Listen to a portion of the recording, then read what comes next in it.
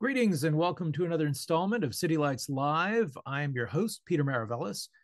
On Monday, March the 4th, 2024, City Lights, in conjunction with the Department of Spanish and Portuguese at UC Berkeley as part of the Brazilian Writer in Residency program, also the affiliated faculty of the program in critical theory at UC Berkeley and Verso Books, presented the award-winning writer Itamar Vieira Jr. in conversation with Johnny Lorenz. We celebrated the publication of Crooked Plow, also known as Torto, arado, by Itamar Vieira Jr., published by Verso Books. Heralded as one of the most important Brazilian writers, Itamar Vieira Jr. is the winner of Portugal's prestigious Leya, Jabuti, as well as Oceanos Prizes. He is the author of the short story collection The Executioner's Prayer, and his second novel, Salvar, fogo, was recently published. Itamar Vieira Jr. was joined in conversation by his translator, Johnny Lorenz, the poet, literary critic, and professor of English at Montclair State University. The conversation was moderated by Nathaniel Wolfson, assistant professor in the Department of Spanish and Portuguese and affiliated faculty of the program in critical theory at the University of California at Berkeley. Professor Wolfson was the organizer of this event. We hope you enjoy it as much as we have. You've been roaming all over Agua Negra, through woods and marshes, along rivers, across every acre of the plantation, trying to identify and commit to memory each single tree. Your knowledge of those trails and paths has formed a precise map in your mind. You needed to become familiar with every slope, every ditch, that had been filled in or left open, every movement of the landscape, every departure and every arrival, every captive animal, every animal that was wild. You'd leave in the early morning and lose yourself exploring each nook and cranny of the forest. You'd return filthy, exhausted, your clothes increasingly tattered. No one ever asked where you'd been, what for. They knew you wouldn't respond.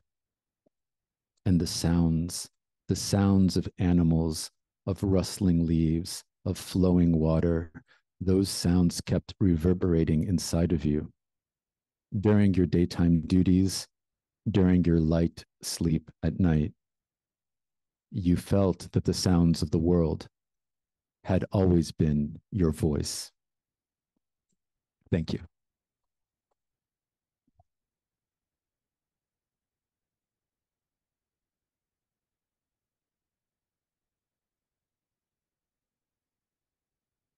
Muito obrigado.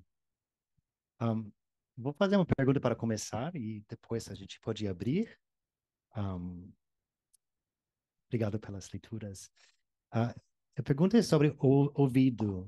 E também esse livro é também um produto de pesquisa e de ouvido e também um projeto etnográfico também, pode dizer.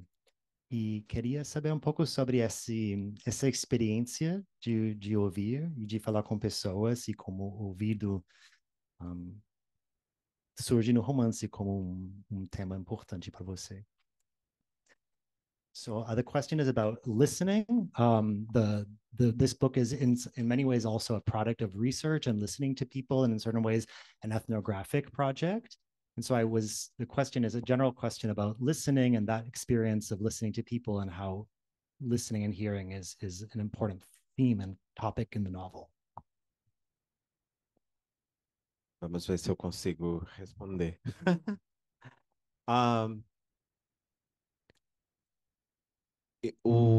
Esse romance ele tem uma relação, diria, profunda com um trabalho de pesquisa que eu desenvolvi no doutorado. Mas eu penso sempre que a etnografia, o trabalho etnográfico, ele esteve a serviço da literatura e não o contrário.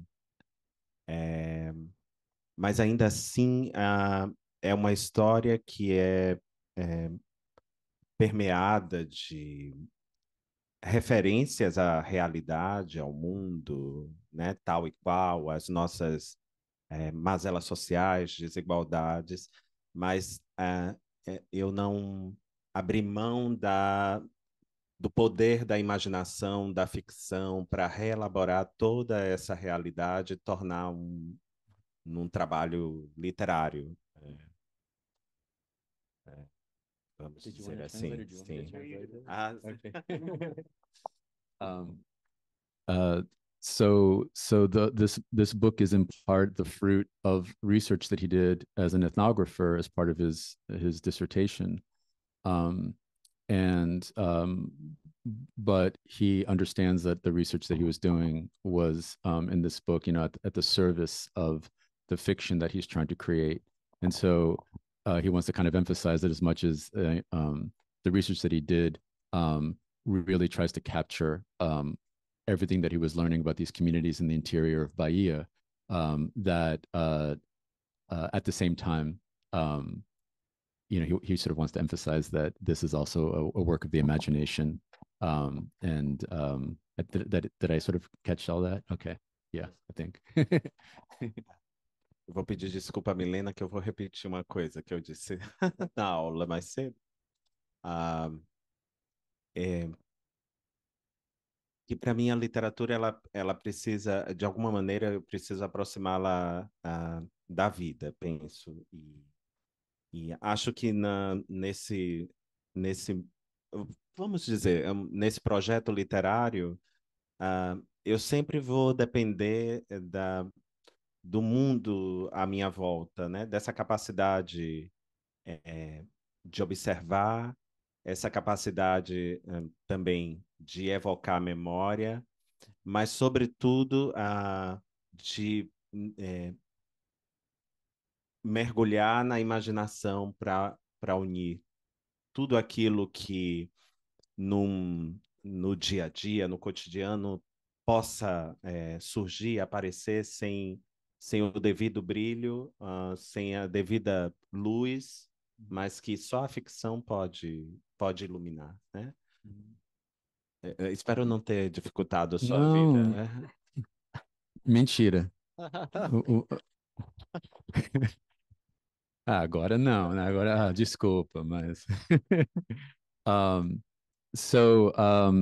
he believes that for him, literature is something that should stay close to daily life and to life as it is lived. And so one of he would say that one of the things that he focuses on as a writer is this sort of ability to observe and to study. And so that there's so much about daily life, just the things that are part of the sort of the fabric of daily life that only literature can really capture in terms of its like power and its majesty. But it's really just part of sort of watching how people live their lives. I think that's close to what he said. Maybe just one follow-up to that for Johnny, the question of listening as well. Mm-hmm. We spoke about this earlier a little bit, but just your experience, how you maybe as a translator think about that word and the process of listening to these words and engaging with a kind of listening which maybe is different, has to do with listening in your exchange with one another as well. Okay, so I'll say two things about listening and how it maybe affects my work as a translator of this book, and understanding that another translator would have, perhaps different concerns at the front of her or his mind or their mind. So one thing that I was thinking about a lot is that I really wanted it to sound in English like someone was telling you a story, because there's an immediacy, I think, to the voices. We have 3 storytellers in the book, so 3 first person narrations, and I didn't want to lose the immediacy, because I think people really respond to the way the book, dá para entender que estou dizendo? The way the power, I think, of a lot of the book is so much in this feeling that these women or these feminine figures are, because one of them, I'm not sure I can say she's a woman, but entities, there's an immediacy about the way that they're speaking to you. And in this, even in this trecho that we just read, this section that we just read, there's a voice speaking directly to one of the characters, one of the previous characters, which is sort of an interesting move to have. It's almost as though the book is talking to itself in a way. And so much of the book has this, I think, power of the word spoken in the moment that you're hearing it. And a lot of times my revision process was actually trying to make sure that it moved with the kind of fluidity and the kind of immediacy, that the poetry of the book isn't a poetry that gets you, it doesn't slow you down and entangle you. It moves a little bit like water, you know. It's very mysterious, but there's a clarity and a speed to it. I didn't want to lose that, the way that when a storyteller is trying to keep you engaged. The other thing I would say is that there are a lot of words in the Portuguese language where I sort of had to make a decision about when to keep it in the Portuguese language and when to translate it. And I know that that's also something that people could disagree about.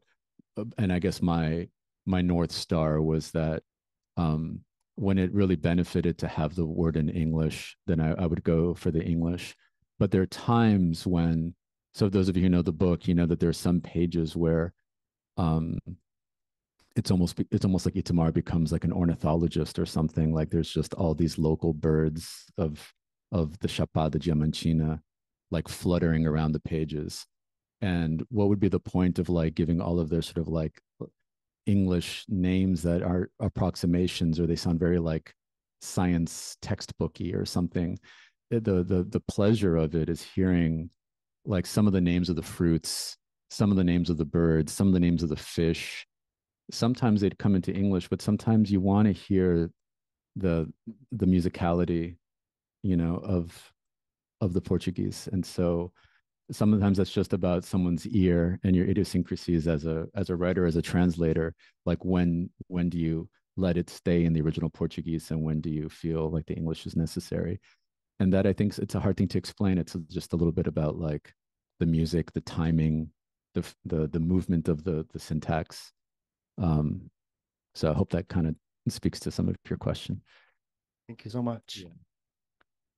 I have lots of questions, but I'd love to open it up to the audience if there are any questions. Yes, Natalia. Oh, sure. Oh.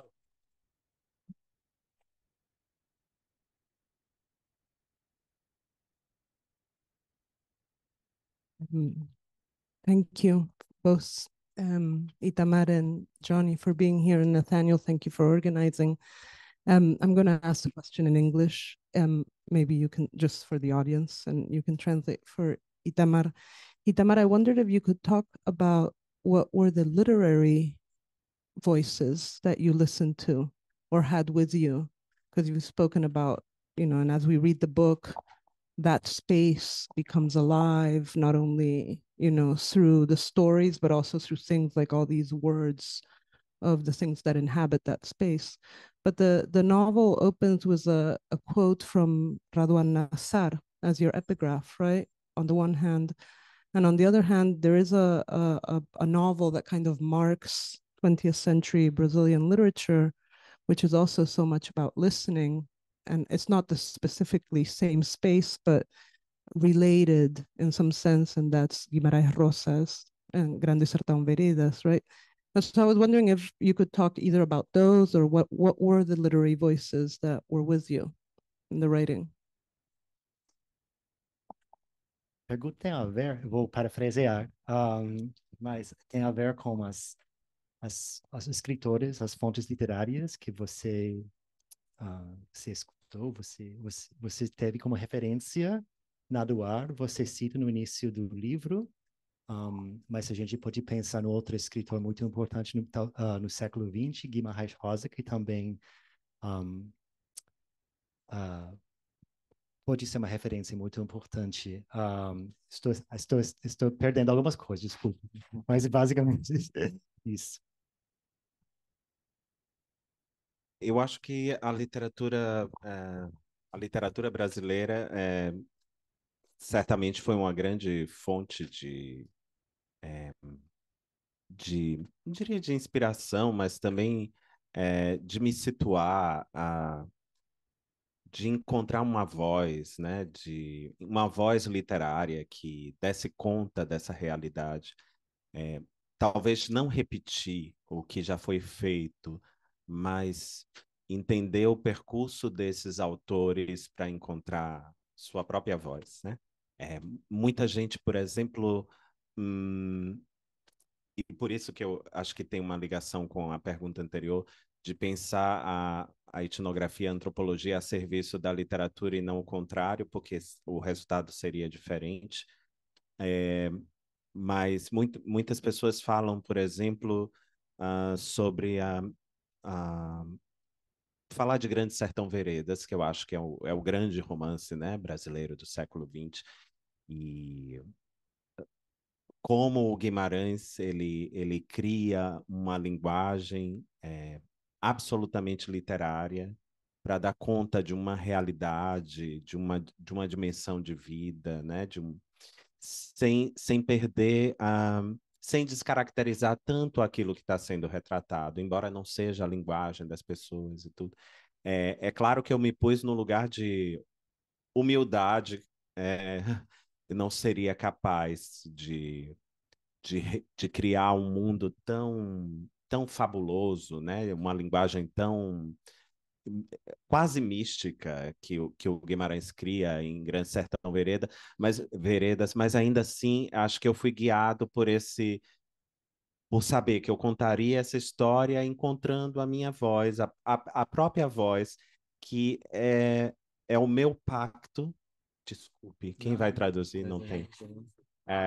Depois eu lembro que alguém tem que traduzir. Aí já foi. Ah, essa voz é o meu pacto, é minha oferta para o leitor e é o meu convite também para que ele adentre aquele universo, né? Eu poderia convidá-lo de inúmeras maneiras, mas esta foi a maneira que eu encontrei. E aí eu acho que entender como cada um deles, seja o Raduan, que eu cito na epígrafe, seja o Guimarães Rosa ou os outros, o Graciliano Ramos, que para mim é uma grande referência, até a poesia do João Cabral de Melo Neto, para mim é uma referência importante também, como cada um seguiu o seu caminho para encontrar a sua voz e como isso seria para mim, né? Se isso seria possível também. Faz um briefing. I said I would do this, but the translator has to. Yeah, no, it's fine. Well, I'll try. Okay, it might not happen in chronological order. But I'm gonna mention the fact that 4 writers were mentioned. So the book begins with an epigraph from Hadouan Nassar, whose novel you can find as well in English. It's translated as Ancient Tillage in English, Lavora Caica. It's the epigraph. Guimarães Rosa, believe it or not, for those of you who are Brazilian, Grande Sertão Veredas is going to eventually come out in English. The poor translator is still tearing her hair out, I think. But I think this has been a lifelong project of hers, so that's going to come out. And the other 2 writers that were mentioned were Graciliano Ramos and João Cabral de Melo Neto. Graciliano Ramos, actually, Vidas Secas was translated, but I think it's out of print in English. So I'm doing like the translator thing. I'm interested in like telling those of you who are interested in Brazilian, but it should really come out again, maybe with a new translation. But don't look at me, because and it's called Barren Lives in English. Barren Lives, the translation that I'm familiar with. João Cabral de Melo Neto has been translated actually a number of times into English. And perhaps the maybe the most famous translation would be Richard Zenith's translation. There's a volume called Education by Stone. For those of you who are interested, it's actually a bilingual edition, so it's very nice to have both languages. And Morchi, it doesn't have any poems from Morchi Vida Severina, but that's João Cabral de Melo Neto. These are all writers who have a very strong identification with the land and with this particular, more or less this region of Brazil, the northeast of Brazil. And so I think that's why this conversation is sort of going towards those four writers, because each in their own way, and Itamar was speaking to this question, and each in their own way have a way of trying to understand how their language could somehow capture something about a relationship to this particular landscape, especially because in some of these texts, the land is particularly, if people don't know this kind of tradition in Brazilian literature, this landscape can be particularly unforgiving. And so it gives rise to this almost kind of mythical environment of what some people call the backlands. And it also a little bit like the American sort of Badlands, where there's a kind of, they're bandits, and there's sort of like the idea of like a region sort of like outside of the law, and you gotta have like a sacred mission just to survive the brutality of daily life. And so Itamar was kind of saying, I'm not trying to imitate these references, but everyone in their, with I think he said with humility, I'm trying to find invent my own voice, because someone like Guimarães Rosa has a almost mystical, can't remember which of those two words he used, right? That is sort of it's such a famous voice, but it's not necessarily one that Itamar was interested in sort of like imitating, because it's sort of its own thing. And he's trying, I think this goes back to his previous discussion, and I'm not sure I said it quite so well before, but I think this goes back to the idea of listening to the people who are living on that land, from that land, and trying to find his own voice, navigating, capturing that. I probably missed some stuff in there, but I think it's more or less faithful to what you said. And I think that Rosa has this absolutely literary voice. I think you said maybe, and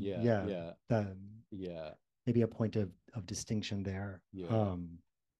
Thank you so much. Yeah. More questions?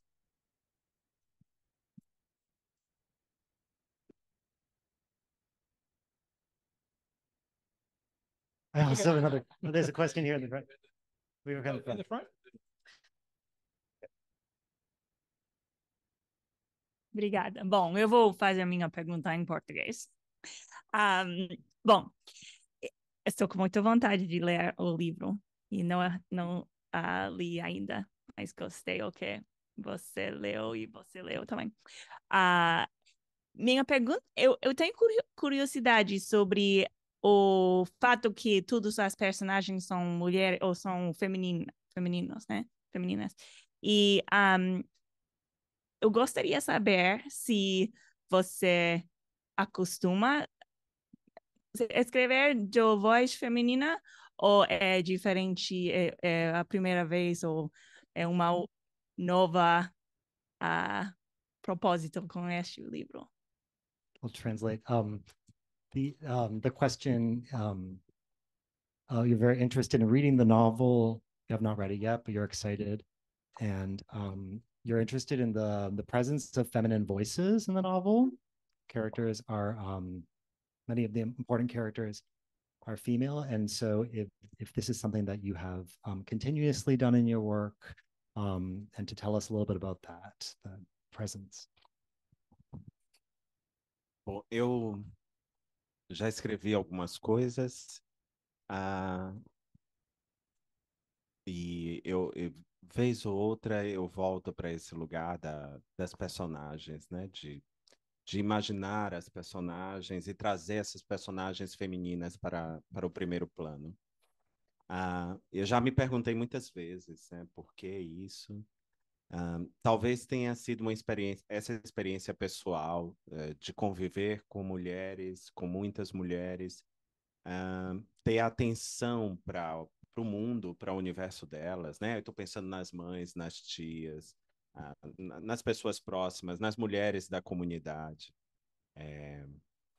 E também acho que tem uma relação com minha atenção para o mundo à minha volta, né? A literatura, bom, acho que é um espaço que durante muito tempo tanto foi escrita por homens, continua sendo escrita por homens, né? Claro, cada vez mais mulheres ocupando esse espaço, um espaço que não que é desigual por conta da estrutura da estrutura desigual mesmo, né? E eu queria que essa história espelhasse a realidade. E no meu percurso e aí trabalhando no campo, eu encontrei mulheres em posição de liderança. Mas eu sempre digo, lá estão os personagens homens, né? E são personagens importantes. No caso de Torto Arado, por exemplo, temos um personagem que é uma liderança natural, que é uma liderança espiritual e política no começo, que é o Zeca Chapéu Grande. Então, isso mostra um movimento geracional, né? Ele é o homem, ele é a liderança, depois chega o Severo, e por um breve tempo ele se torna essa liderança, e depois, na ausência dos dois, as mulheres assumem esse lugar de liderança. Claro que a história de antemão já coloca elas numa posição de protagonismo. Mas por que contar essa história por mulheres? Eu acho que é muito interessante. Eu sou muito observador e eu vejo que no Brasil não é diferente de muitos outros lugares, mas nos espaços institucionais, nos espaços de poder, as mulheres ainda são minoria, né? Elas estão numa posição de minoria. E aí eu vou dar um exemplo. O Supremo Tribunal Federal, que é a corte, né, a Suprema Corte, tem apenas uma juíza, uma ministra, e dentre 11 ministros, é apenas uma mulher agora. Já foram duas, agora é apenas uma. E, de uma maneira paradoxal, nos espaços populares, nos espaços dos camponeses, ou mesmo das comunidades urbanas e periféricas, as mulheres têm um papel de liderança muito mais proeminente.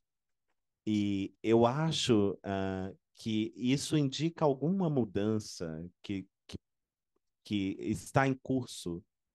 As mulheres nas classes populares estarem, pelas circunstâncias, assumindo esse espaço de liderança, de relativo poder, porque elas estão dentro da estrutura, mas isso indica que algo está mudando, né? E eu queria retratar essa mudança com essa história, já que é uma história que atravessa algumas gerações, elas naturalmente ocupam esse espaço, a história começa com elas, mas já indica, eu já sabia de antemão que em algum momento elas ocupariam esse espaço de liderança. Então, e a literatura é esse terreno da liberdade, onde a gente pode ser qualquer coisa.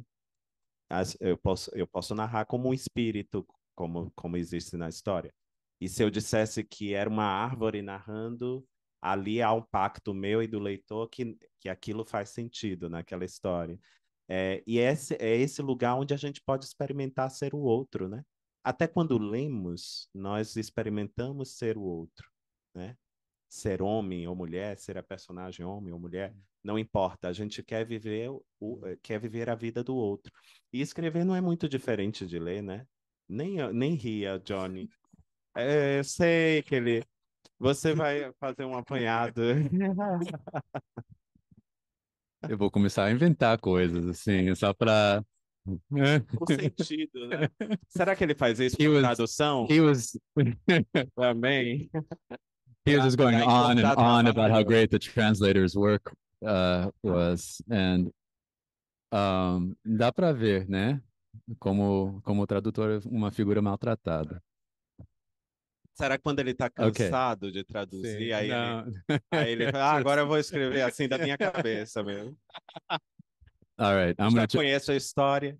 I'm going to try to hold on to four different responses to your question. I'm going to blame you. It's your fault because you asked the question. Okay, so the question about the women speakers, the female speakers. So one is that, well, first of all, I thought it was kind of interesting that he sort of like, I ask myself the same question, you know. So well, so I'm going to say that he said a bunch of stuff afterwards, but it still seems like he's trying to figure that out, right? Like, so it's kind of interesting, né? É uma pergunta aberta ainda. Você até tem, assim, uma pergunta. Bom, okay, I'm sorry, I'm getting distracted. We'll start talking to each other. So one of the things he wanted to say was that he in his own life he was surrounded by women and their storytelling and their voices, and so in a lot of ways his work is informed by that.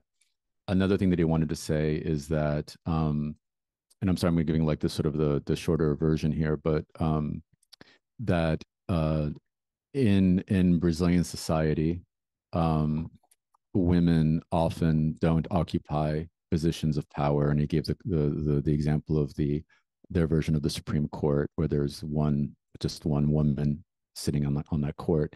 But he notices that in more popular, by which I mean like of the people, like in more sort of like, you know, the way power operates in day-to-day life, women often have very like important, powerful roles. And it's not always reflected in some of like the hierarchies of power that are more official or more authoritative. And so you can see this sometimes in the way that the culture operates, that women actually have very powerful positions. But in some ways he wanted to honor that. Another thing that you said, wait, I missed number 2 in there, and the voices and then I know I'm missing something. I know there is something about I'll come back to it, but there was something about also that literature there's the 4th thing, but I know I missed something in there in the middle. That literature is the space of freedom, and so you can be anyone you want to be, and so so he wanted to sort of like emphasize that if my story needs a particular voice, literature offers you an opportunity to be, let's say, a woman in a particular chapter, or perhaps a spiritual entity in another chapter, and that literature is a space of freedom. So I think I got most of that. Did I miss something important?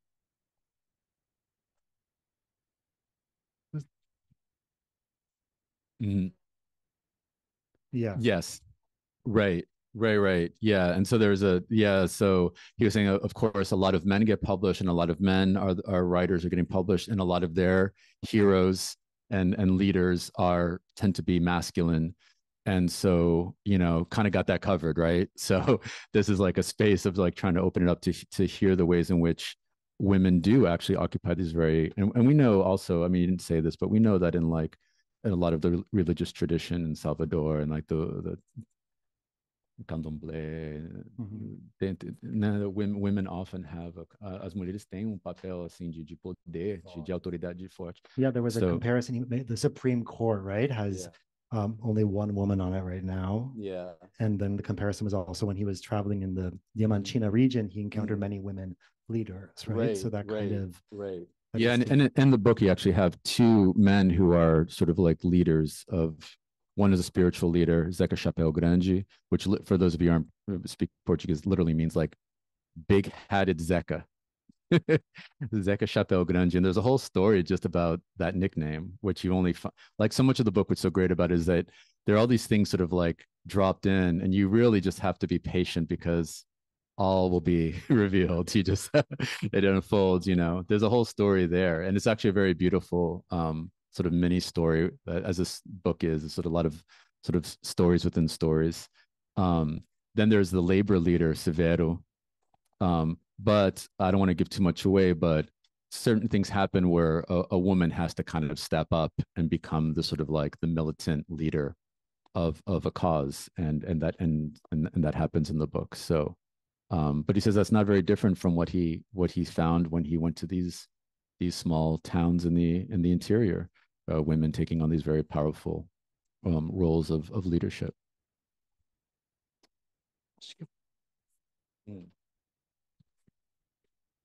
Oh yeah, sure.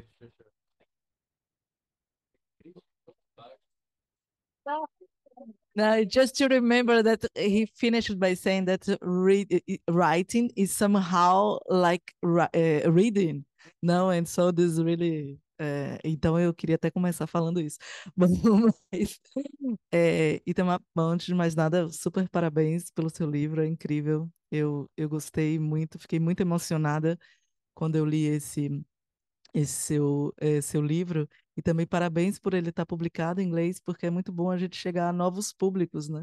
Porque não é nem mercados, porque isso é outra coisa, mas é mesmo a ideia do público, né? Da cultura brasileira também, das grandes mãos chegarem em outros lugares, então parabéns por isso também.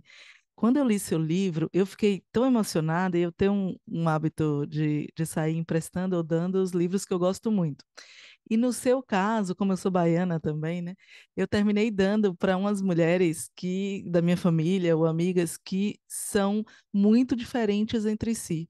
Gente lá da região de Jacobina, mulheres que não leem, ou que leem muito pouco, tias minhas, eu Odiracê, mas também amigas minhas com uma formação muito, muito alta, né? De Salvador. E todas elas ficaram muito emocionadas e tiveram experiências muito próximas, né, primeiro de ligação com é, determinadas personagens, mas também algumas situações, né, algumas situações de dor, algumas situações de esperança ou de falta de esperança, ou algumas situações de construção de identidade, de saber depois, de olhar para trás e falar, caramba, eu era assim, será que eu era... Né? E aí eu fiquei me perguntando muito, assim, em seu livro, eu queria lhe fazer essa pergunta, ainda bem que eu tenho essa oportunidade, que é, você pensou em quem lia? Assim, quem lia era um sujeito, uma sujeita para ti, assim, tinha isso ou não tinha? E aí pronto, essa era a minha pergunta, mas depois que você disse que escrever é como ler, aí eu quero saber esse segredo aí. Obrigada. Eu posso, se quiser. Okay, the question was first. Viu como é que é? Já aprendeu com ele. Aprendeu com ele. I'm just going to say that. So, her question was saying first that she just wanted to say that she was personally very moved by the book, and she would give the book to other people to read. And it was interesting that when she gave it to like women in her family, there are various degrees of education, and sometimes these are women who just didn't read as a habit, and then there are other women who were highly sort of university educated in Salvador, and they all seemed to have just these very powerful, didn't matter, they all had these very powerful responses to the book. And so that in itself was interesting to her. And then she had a very specific question: is, were you thinking of a very specific reader when you wrote the book? And if you did, who was that reader?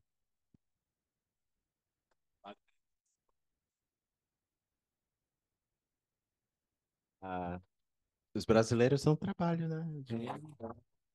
Eu tenho participado de eventos, sempre tem brasileiros fora do Brasil. Eu me lembrei da Kisha, sim, professora Kisha. E ela falou uma coisa assim: geralmente os brasileiros, as perguntas são maiores, né? Eles perguntam e eles mesmos respondem, né? É meio engraçado. The translation of that is Brazilians are difficult. Is what it kind of saying. And they'll even ask a question and then answer their own question. So. Bom, mas eu penso que, assim, é claro, quando a gente escreve, a gente tem não um leitor ideal, mas tem um horizonte de leitores, né? Hoje eu tenho um horizonte ampliado de leitores, porque esse livro conquistou muitos leitores. Então eu tenho assim, eu sei a que público pode chegar, né? E eu acho que isso não determina, mas de alguma maneira é o nosso horizonte enquanto nós escrevemos. Mas no caso de Torto Arado, não existia esse horizonte de leitor. E eu escrevi essa história, eu sempre imaginava as pessoas à minha volta. as pessoas com que eu compartilhava experiências, anseios, né? Histórias mesmo. E eram essas pessoas que estavam assim no meu horizonte. E era a elas que eu me dirigia enquanto eu escrevia, né? Eu queria também, acho que isso estava muito claro para mim, que eu precisava escrever algo, eu não precisava abdicar de um projeto estético, vamos dizer assim, mas eu queria que fosse algo que não tivesse tantos artifícios, que fosse ao corpo da pessoa, ao coração de quem lesse, sabe? Eu não queria que a minha linguagem fosse um, um- algo que dificultasse a leitura de quem quer que fosse, de quem quer que seja desse livro, né? Pensando no leitor ideal, eu não queria que existisse esses artifícios para criar uma segregação de quem poderia ler e de quem não poderia ler. E eu acho isso maravilhoso, porque eu vejo pessoas, e aí eu fico satisfeito com o trabalho por pensar dessa maneira. Porque eu encontro, por exemplo, tem pessoas que me disseram já assim: eu passei por um morador de rua em São Paulo e tinha um exemplar muito gasto assim do lado. Eu acho que ele estava lendo, uma pessoa que dormia na rua. Ou então uma professora que disse assim: eu dei esse livro para auxiliar de limpeza da escola.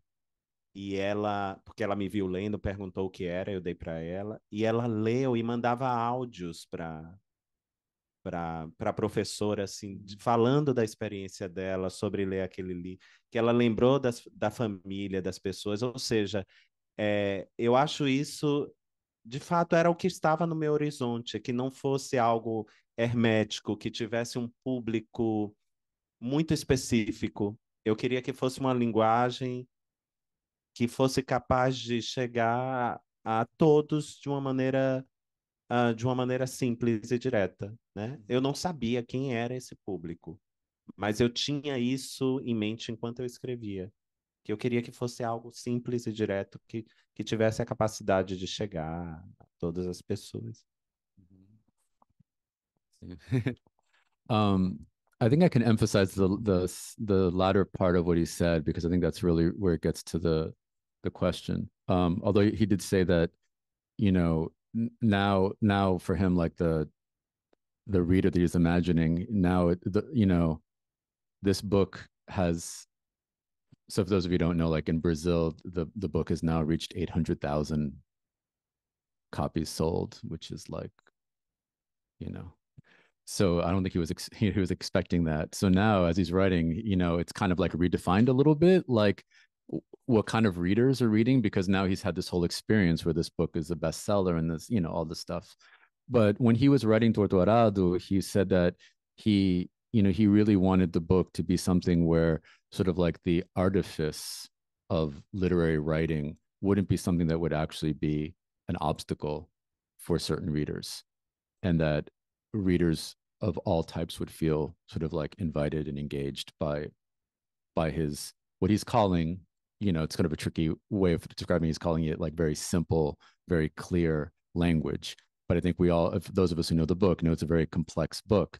But I think we can also say that there is something very clear and sort of immediately engaging about the language itself, the complexity. He didn't say this, so there's me just saying there's the complexity there. He's saying, and in some ways he's saying it's like it's simple language, but we know that it's a paradox in the book that I think it is very de uma forma, a linguagem simples, mas do outro lado tem uma complexidade, mas não é.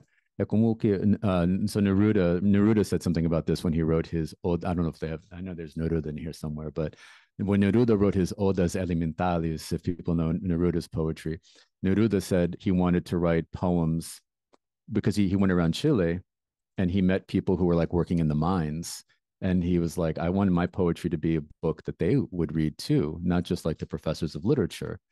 And he said a good poet should have comfortable shoes because a poet should be walking and talking to people. And I think this book is very much like this. It's a book that clearly it's someone who's gone around and literally has done this, gone around. Tá me entendendo o que eu tô dizendo? Que você tá ouvindo essas vozes, né? E não é só assim, você trancado na sala escrevendo. Você tá... Yeah, yeah, yeah.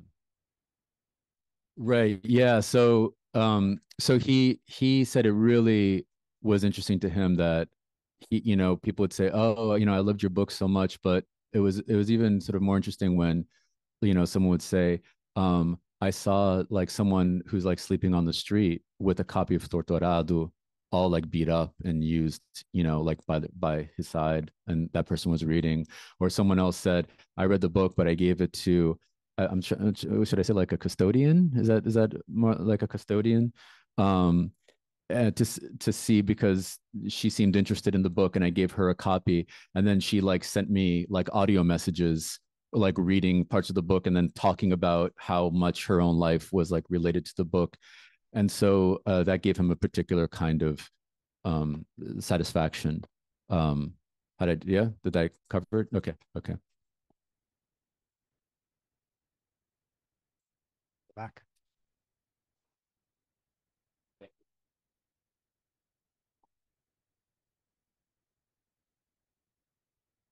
Oi, Itamar. Sou muito sua fã. Eu li seu livro tem uns 2 anos e desde então fiquei apaixonada. I will ask in English because I think it's easier for everyone. And I have a question and I don't have an answer, and I'm Brazilian.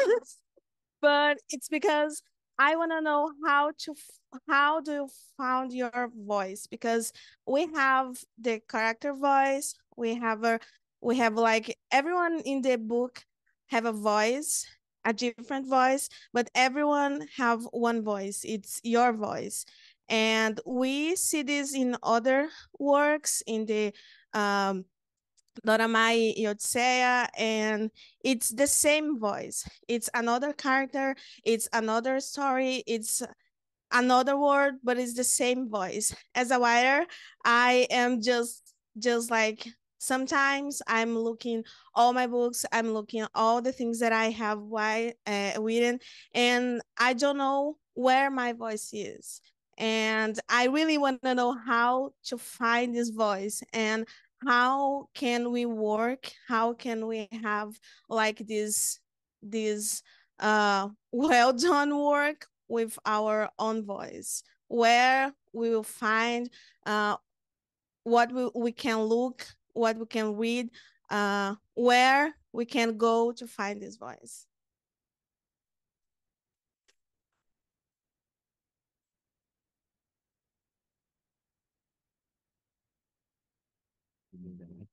A tua voz atrás dessas vozes, eu quero saber, eu quero ver onde eu vou encontrar mim.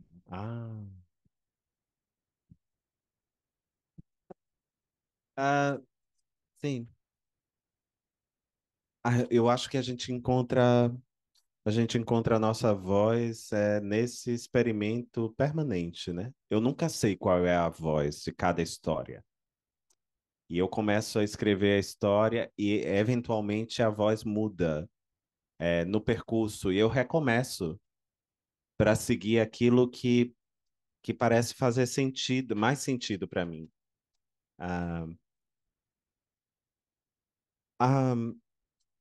Eu tenho essa preocupação. Eu acho que isso é algo que não surgiu comigo, né? Mas é de pensar a literatura, de pensar a narrativa literária a partir de múltiplas perspectivas. É algo, por exemplo, que o William Faulkner fez com brilhantismo, né? Acho até que inaugura, de alguma maneira, uma narrativa mais abrangente, que traz as vozes das personagens. E mesmo sendo personagens distintas, com vozes distintas, ainda assim, ali naquele... no conjunto, a gente sabe que há a voz do autor fazendo essa mediação, né? De tudo. Então, eu tenho essa consciência, mas também tenho a preocupação de que essas vozes, elas sejam autônomas, elas carreguem sentido. Eu tenho, geralmente eu descubro isso nas conversas com os tradutores, né? Porque essa insegurança eu acho que permeia o trabalho mesmo, de alguma maneira. Mas aí, quando eu converso com eles, quando eu vejo as dúvidas que eles trazem, aí eu percebo que elas têm, são vozes autônomas. Mas ainda assim, no meio de tudo aquilo, existe o meu trabalho, né? E eu não quis.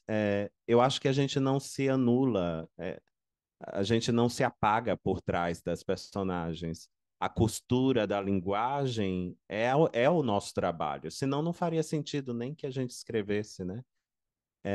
Mas como encontrar essa voz? Isso cada história pede essa voz, né? Cada história traz as suas necessidades. Eu acho que a gente precisa ter atenção e sobretudo, escutar mesmo, porque é escutando. Eu não estou falando. Escutando o mundo, a gente já escuta, né? A nossa volta. Mas escutando aquilo que a gente escreve, a gente vai encontrar o tom adequado para a escrita. É escutando, reescrevendo, escutando de novo, aí a gente vai encontrar o tom. Que bom saber que você escreve e que está em busca disso também, né? Mas é uma busca que não tem fim, que não termina. Ainda bem, porque cada escrita é um desafio novo, né? Essa voz não é definitiva, cada trabalho exige uma voz.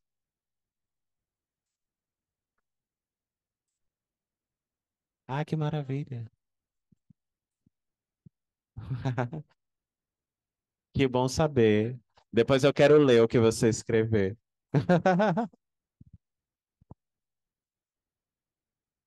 So she just said that it was this book that inspired her to changed her life, right? Because now she wants to be a writer, and so one of the things he said is that someone like William Faulkner, and probably we're thinking of a book like As I Lay Dying, if people know this book, where you have it's a novel, but the novel is told through a variety of first person narrations, right? So it's all one story, but it's still told through different narrators. Mais ou menos esse livro que você estava pensando, As I Lay Eu Dying. pensei nesse, eu pensei que Pensando em no português acho que ficou o título Enquanto Agoniza. Sim, é isso, As I Lay Dying, enquanto Mas é o agoniza. sonho, o sonho e a Sonho, the Sound and fúria, the Fury. Yeah. Okay. Absalão. Absalom. Okay. So clearly he knows the work of Faulkner, William Faulkner. Which is always also good to keep in mind, because we were talking about this earlier, that Brazilian writers read international fiction. And we were just talking about how, I think it's like 3% of what gets published in this country is international. 3%. In fact, there's a journal called 3% for that very reason, because they only publish international fiction. But he was saying is that, it's still William Faulkner's distinctive voice behind these different voices. And so that's actually, like, he was kind of saying it's interesting. It's also a kind of a problem, because you're kind of like thinking about, well, but it's still your voice, but it's these different, but what he was kind of then saying is, as a kind of way of thinking about it, is that you don't like erase yourself when you invent these voices. It's still you, and you're constructing these voices. The important thing is to really, and this kind of goes back to where we began, right? Is that you write and you listen as you're writing, and then you rewrite, and you listen for the voice that the story needs.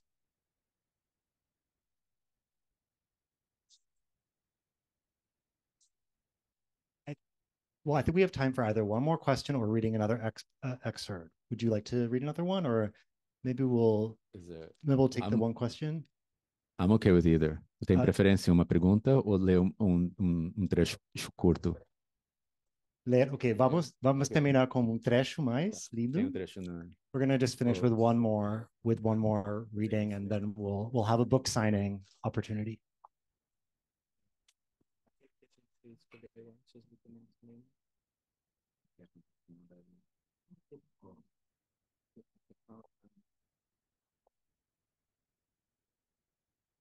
Ok, sim. Ok. Aqui é o capítulo 8. Ok.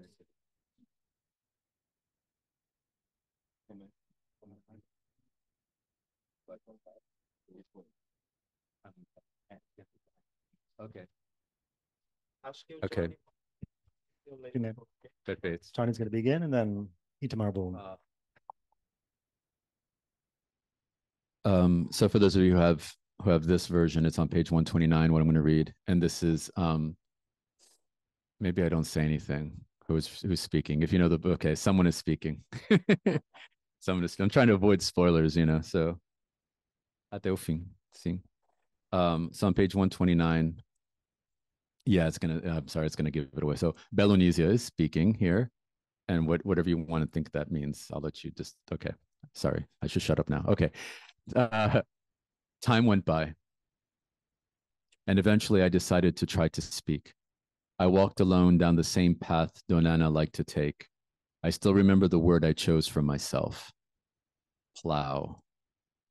I enjoyed watching my father drive his old ox-drawn plow, tearing up the soil so that later he could toss rice into the red and brown clods of turned earth. I liked hearing the word plow enunciated. It's a strong, resonant word. I'm going to work with the plow today. I'm going to plow the land. A new plow would be nice. This one's old and beat up. But the sound that came from my mouth was an aberration, chaotic, as if the severed chunk of my tongue had been replaced by a hard-boiled egg. My voice was a crooked plow, deformed, penetrating the soil only to leave it infertile, ravaged, destroyed. I tried other times alone to say that word aloud, and later other words as well, attempting to restore speech to my body, to become the Belonesia I used to be. But in the end, I gave up. When the edema went away, I still couldn't reproduce a word that even I would recognize. I had no intention of making sounds that provoked my own grief and disgust, and I didn't want to be teased by the children at Fermina's school or by Tonia's daughters. For many years, only when I was alone, and even then, rarely, I'd attempt to speak. It was kind of torture I'd impose upon myself consciously, as if Donana's knife were running through me, shredding the strength I'd been cultivating. As if the plow, old and bent, were running through my insides, tearing me apart. All the courage I'd tried to instill in myself would drain away, the courage needed to live in that hostile land of perennial rain, perennial sun, and occasional rain. That abusive land where people were dying constantly, denied all succor, where we lived like cattle, working and getting nothing in return, not even rest. And our sole rights were to reside on that land for as long as the owners were willing. And if we never left Agua Negra, to be buried in the grave awaiting us at Viração. But I persisted. On the paths I walked alone, I'd recite the most hideous words to myself. Words no one would wish to hear, and over time, I did it more frequently. I wasn't shy of saying things that would have made others run away, frightened off by my tongue's virulence. I'd repeat those words in a strange, distorted voice, full of anger about so many things, an anger that only grew with time. And now, suffering my husband's abuse, the words became viler still. Words cried out by my ancestors, by my mother and grandmother, and the great-grandmothers I never knew. Words that came to me to be uttered in my horror of a voice. And thus, those words acquired the sad and enduring contours that would keep me alive.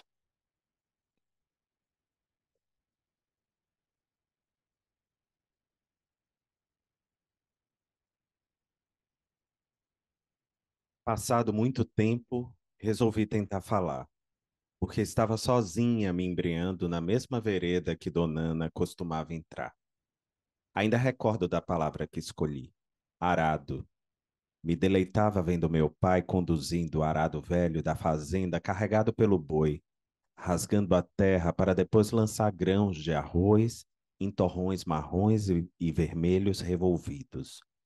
Gostava do som redondo, fácil, ruidoso que tinha ao ser enunciado. Vou trabalhar no arado, vou arar a terra.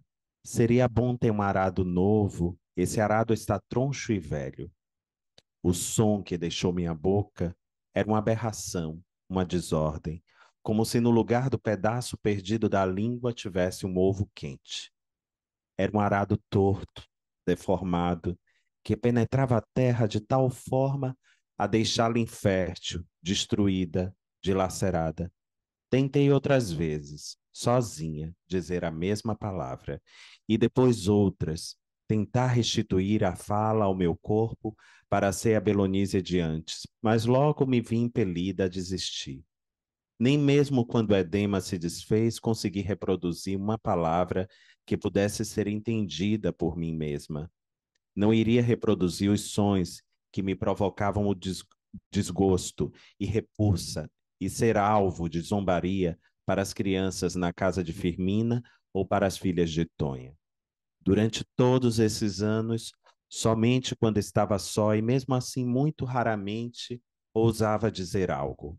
Era o tipo de tortura que me impunha de forma consciente, como se a faca de Donana pudesse me percorrer por dentro, rasgando toda a força que tentei cultivar desde então. Como se o arado, velho e retorcido, percorresse minhas entranhas, lacerando minha carne.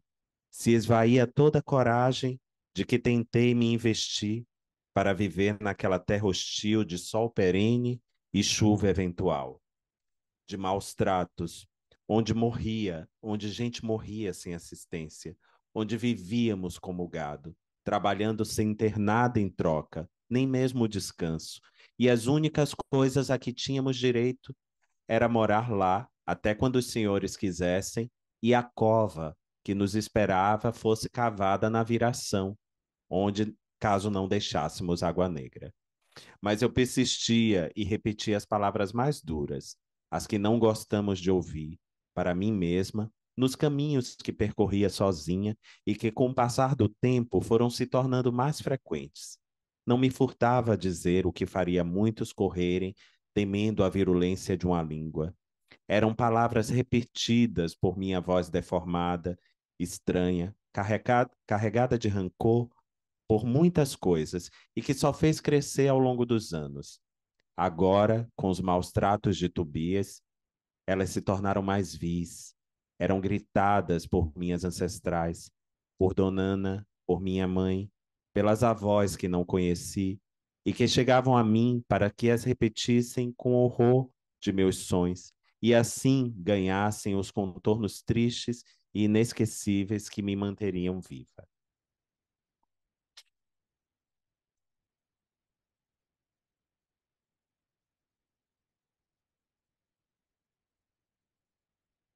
Thank you so much to both of you. This has been a pleasure. Thank you to everyone who came and asked questions and participated, and that we can have some autographs. Thank you everyone for coming.